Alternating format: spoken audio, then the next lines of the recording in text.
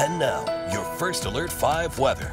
And welcome back, everyone, to News 5 at 4 on your Monday afternoon. Today, day 3 in a row of that summertime sizzle, feeling more like August than the middle of June, and certainly enough to break records yet again today in the Springs. This is day number 2 with a record high at 95 degrees. Pueblo, this is our first time breaking a record amidst this current stretch of hot weather. Today's high 102, beating the old record of 101 from 1981. A lot of folks outside visiting southern Colorado, enjoying the sunshine and the lack of thunderstorms out there today, including in Manitou Springs. A lot of people up and down Manitou Avenue. It is warm out there, so if you're outside at all today, make sure you have plenty of sunscreen on and that you're hydrating frequently. Right now in the Springs, we are still at 95 scorching degrees.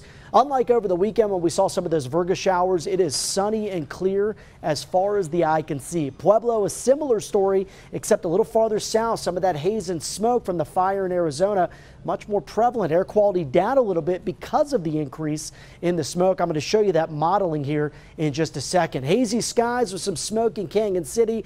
Looks like the sensors are down except for wind. Right now, the wind sustained out of the southwest at about 8 miles per hour. You can see in La Junta, it is hot out there this afternoon at 102, humidity all the way down to 6%. And even though we've seen some elevated to near critical fire weather conditions along and east of the interstate today, not sustained enough to warrant the red flag warnings. For now, those remain in place until 8 o'clock tonight for much of the southwestern and western part of the state, and these go back into effect in the same areas tomorrow morning at 11. And these are widespread all across the Four Corners region, which does include the area near Flagstaff. This is right here where that pipeline fire is burning. So you may have noticed the increase in the smoke and the haze today after seeing much clearer air over the weekend. But look what's happening here on the smoke modeling. We expect to see periods of some thick to moderate smoke at times through tonight. Also seeing that from a fire burning in northern parts of New Mexico. I think most of that, though, with the southwest winds, will impact the eastern plains. Notice by around tomorrow morning, some of that smoke does begin to thin out, and I think we'll see that trend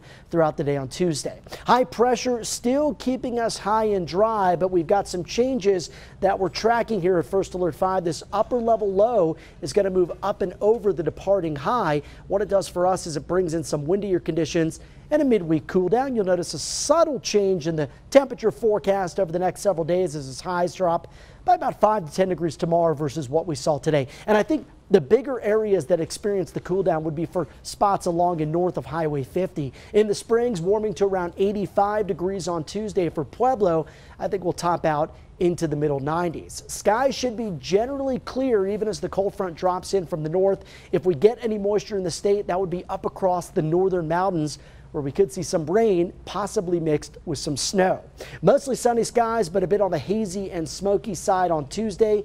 And by Tuesday afternoon, Tuesday night, some of that smoke should begin to disperse. Tonight, another really warm night across the region and uncomfortable through the evening hours. Eventually lows down to the upper 60s for La Junta and Lamar, 60 in the Springs and 61 in Canyon City. Take a look at that subtle cool down tomorrow. Again, most notable for areas north of the Arkansas River Valley, whereas the eastern plains only cooling by a few degrees. So we'll be hazy and windy on Tuesday with those gusts again near 25 to maybe 35 miles per hour. There's that midweek cool down. Windy Friday, and then we start to get some moisture that moves back into the state, possibly triggering some showers and storms by the end of the weekend. For Pueblo, we are dry and we are in the 90s through the upcoming work week. 98 by Friday, 96 Saturday, slightly cooler with a chance of thunderstorms by Sunday and Monday. Canyon City, we've got dry looking weather here, above average temperatures through Friday. And then as we head into Saturday into Sunday, areas west of the interstate could begin to see some of those showers develop first. Woodland Park, similar story for you. Possibly some thunderstorms with some gusty winds on Friday, and then also daily chances for thunderstorms into the upcoming weekend.